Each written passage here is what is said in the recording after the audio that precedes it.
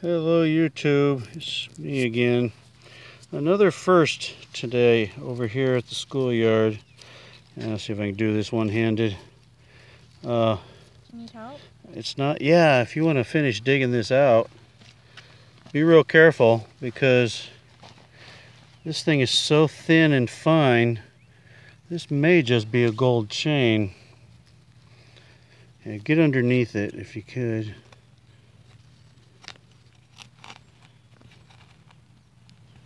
I don't want to pull on it.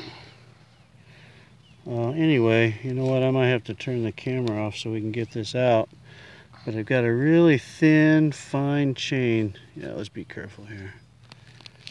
Ooh, that didn't work. Get underneath it. Like this. Get down underneath it. Okay, no, that's not working either. Yeah. There we go. I think we got it. Pull that out.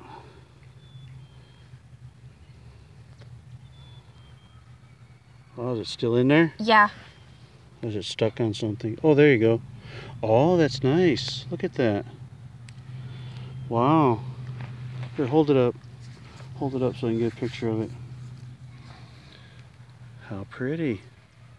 Oh, another first in the schoolyard. Wow, you know what? That has some weight to it. Awesome. Wow, another first.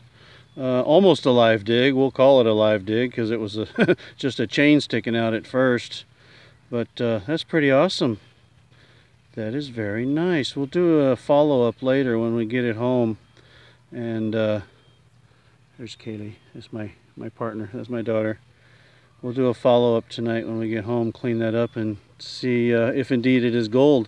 But you know, when you see a chain that thin and fine, and certainly a beautiful little locket like that, even though it's in the schoolyard, and it was about, close to 2 inches down, that might be gold. That would be a first for us. Congratulations, here we are. You know what? My best luck so far has been hunting with Kaylee. She found the 1913 buffalo in another schoolyard on the other side of town. It was actually her elementary. She's long since out of elementary school, but that is very cool. Awesome. Well, another good find. We've only got about an hour of daylight left, so I think we're motivated to keep pushing on. See ya.